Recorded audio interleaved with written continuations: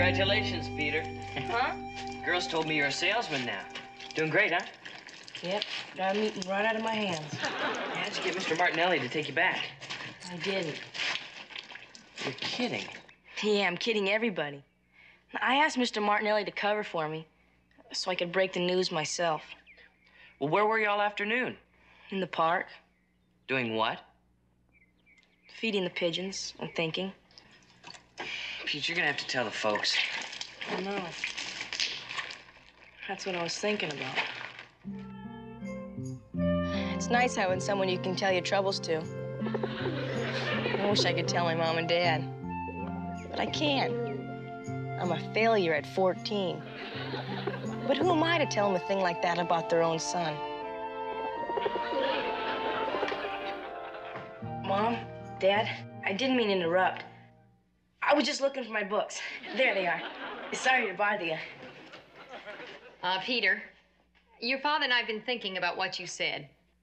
What'd I say? About bike riding. Oh, We've decided we'd like to get bicycles. And we're going to buy him from Mr. Martinelli's star salesman. I wouldn't do that. Why? Well, all that exertion on a man as old as you are could be bad. Just the other day you said it wasn't too late. Well, that was the other day. And besides, some people get excited and go out and buy bikes and then never even use them. Well, we'd use them. Sure we would. Well, I'd give it some more consideration. Like maybe a week or two or even a month. I mean, what's the hurry? Excuse me.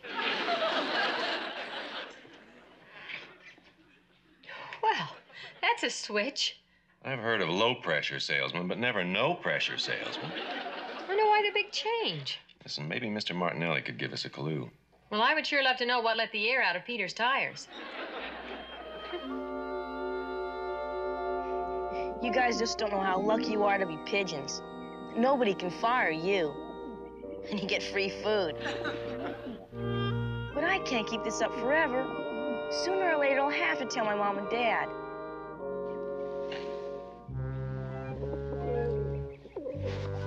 No wonder you guys like me so much.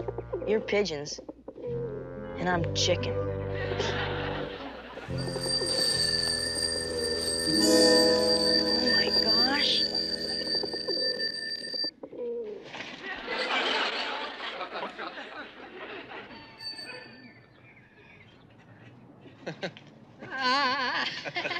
Hi, Mom. Hi, Dad. Oh, that's pretty good for an old man, huh? Hey, got some room on that bench for a woman of my age? Yeah, sure. Oh.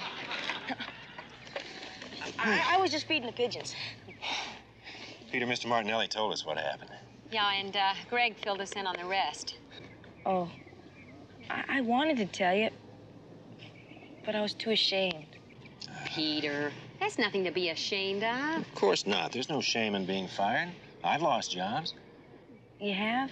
Well, practically everybody has at one time or another. But this is my first job, and I bombed out. Only after 3 days. Peter, Mr. Martinelli said you really tried. It's just that he didn't think you were cut out for this particular job.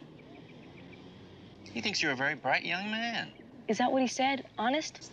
Honest. Peter, you should have told us, you know. Hiding out in the park hasn't helped anyone. Ah, except maybe the pigeons. Yeah, they kind of liked it. Oh, by the way, this is for you from Mr. Martinelli. What for? That's your commission for those 2 bikes you talked us into buying. But I tried to talk you out of buying them. Well, you can't help it if we're stubborn. You know something? I feel a lot better right now. Good. So do we. Listen, now that the whole family has bicycles, I know a great way to keep them from rusting away in the garage. Oh.